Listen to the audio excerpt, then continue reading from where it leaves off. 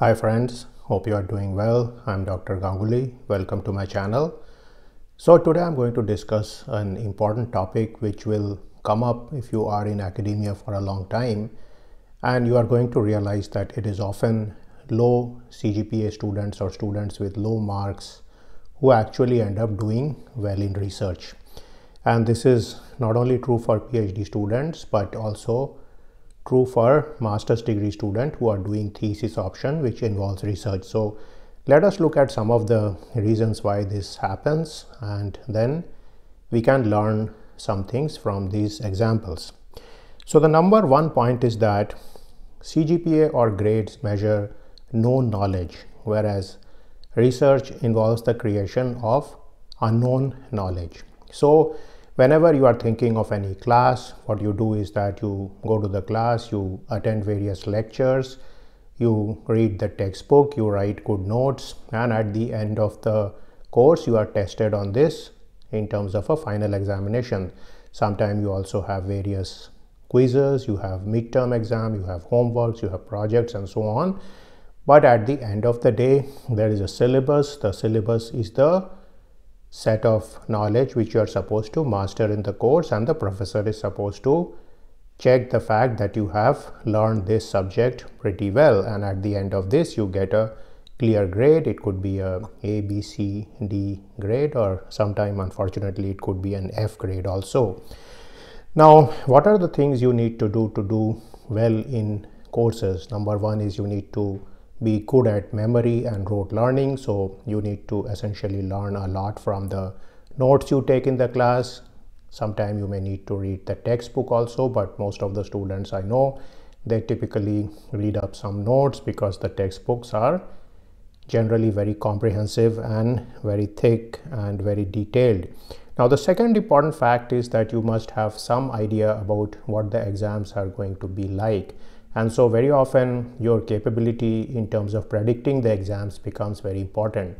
So very often students who get A grades, they go through some previous year's papers, they talk to the senior students. Sometimes they are able to figure out from various hints a professor drops in the class, sometimes unconsciously, sometimes consciously, about the subjects which are important to him, because even in a syllabus there are certain subjects which are going to be the favorite of a typical professor, and if you can predict this, you can get good grades. Finally, one of the things about examinations is that they are limited in terms of time, so it's helpful to be a person who does problems fast. It's also important to leave out hard problems or which you find hard and concentrate on the problems which you know. So this kind of management is very important. In many situations you have multiple choice examinations and you need to simply guess the right solution, and sometimes if you are a clever person, you may actually avoid taking difficult courses given by difficult professors, and in that process your CGPA will look very good, but maybe you have not got a lot of knowledge to back it up. So these are some of the problems which precludes GPA from being used as the best measure as far as research is concerned. Now the second issue is about sprint versus marathon, and typically if you look at coursework, it's like a sprint, it's like a 100-meter race. So what happens is that this is held in a semester, there are 4 months. Very quickly the professors ramp up in the class, they give some assignments, they give midterm exam, quizzes, and before you know it the semester is coming to an end, there is a final, and then you are done with this subject for a long time to come. And in many cases your entire knowledge in these subjects may be tested in exams which are maybe 45-minute long, maybe up to 3 hours in length, and so on. So one of the key things is that time is limited in coursework, but in research time is essentially unlimited. So very often you have a lot of time to pursue a research problem, and the fact that you are very speedy in terms of doing a problem is not very useful. So it is the proverbial hare and tortoise story, in that the tortoise can ultimately catch up even if this person is a diligent person, maybe not so intelligent, but if they put a lot of time in the work, they will certainly catch up with the material required to master the research subject. So in fact, in research, finishing is more important than winning. That's exactly like a marathon where it's important that you finish the race. Many people unfortunately drop out of a marathon, so that's something to keep in mind.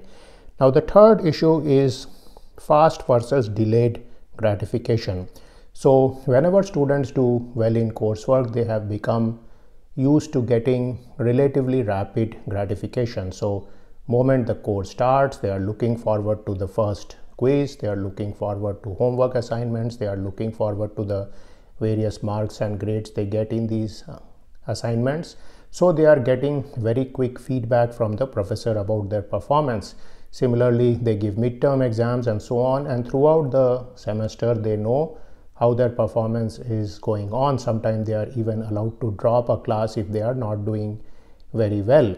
But if you are doing research, then you will actually get negative feedback for a long time from your professor, from referees, from the comprehensive exam committee and so on. And at the end of this, you will get one bright positive feedback in case your paper is accepted by a conference or certainly by a journal, and this may take you 1, 2 or even 3 years into your PhD to get the first paper in.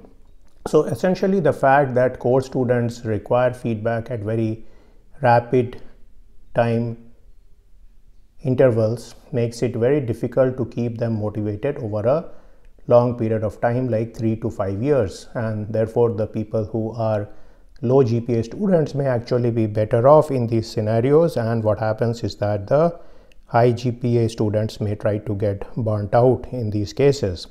Now the number 4 fact is that much of research actually involves experiments, and what happens is that the people who do well in courses, who have good GPA, are often good in theory, they are often good in mathematics, they know trigonometry, calculus, differential equations very well, or whatever be the theoretical underpinning of their subjects. But when they are actually confronted with the research, they have to often do experiments. Even if they do theory, they have to do a lot of programming. So some of the skills which are required in research are essentially skills which are not exactly measured through the CGPA of the students or the marks of the students. So what happens is that the capacity in experiments may be there for a student who has a low GPA. What is going to be more important for the student is persistence and sometimes serendipity. If you often see in research, random chance plays a very important role, and many a time experimentalists sometimes stumble upon some important discovery simply by random chance or serendipity. Things are going on in their subconscious mind if they are dedicated to research, and suddenly they find a novel and useful solution to problems. So many times things such as penicillin were discovered in this manner, and so that is very important.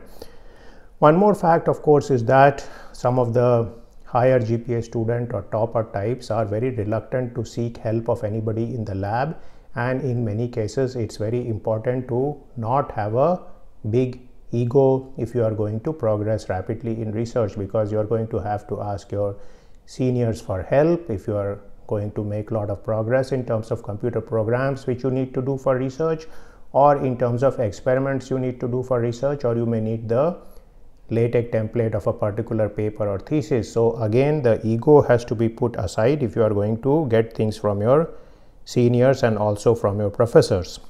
Finally, the 5th point is that very often a Stoic personality is required for doing research, and this is somebody who is neither very much gratified by pleasure nor is very much put out by pain. So this kind of Stoic personality is somebody who can take the negative feedback which research often brings. You are going to get negative comments from your PhD supervisor, from your senior students, from referees, from the comprehensive examination committee, and so on. And so in all those cases, you need to be able to take this negative feedback as part of your normal life. And very often the students who are all A grade students and the topper types, they are not able to take negative feedback. They need continuous gratification in terms of getting high marks in the quiz, getting top marks in the assignment, getting good marks in the midterm, and so on. And if they are not getting regular feedback in weeks or even monthly time points, then they tend up to become depressed and they often can become quite demotivated. So this is something which can affect the high GPA students in many cases, and we often see that the low GPA students do not have these problems, and so they often come out as better students in terms of research. Now, this whole theory does not mean that it's a bad thing to have a high GPA, but do keep in mind that if you have a high GPA, do not get attached to your GPA and do not fall into the trap of thinking that your grades reflect who you are in terms of research, because research requires a bunch of skills, a kind of mindset, which is actually quite different from what is required to be an A student. So you will see that many of the great scientists, Nobel Prize winners and so on, they were often relatively weak students when they were in high school or even when they were in college, and sometime even during their PhD they started blossoming out. They maybe wrote a paper or two, and later in life, because they continued to work in a narrow research field, they developed greater and greater expertise in that area and became top researchers. So that is something to keep in mind, that research is a marathon, it's not a sprint, and therefore the people who win in research are those who can persist for a very long period of time. So I hope you benefit from this video, and I will see you in a video sometime soon. See you then.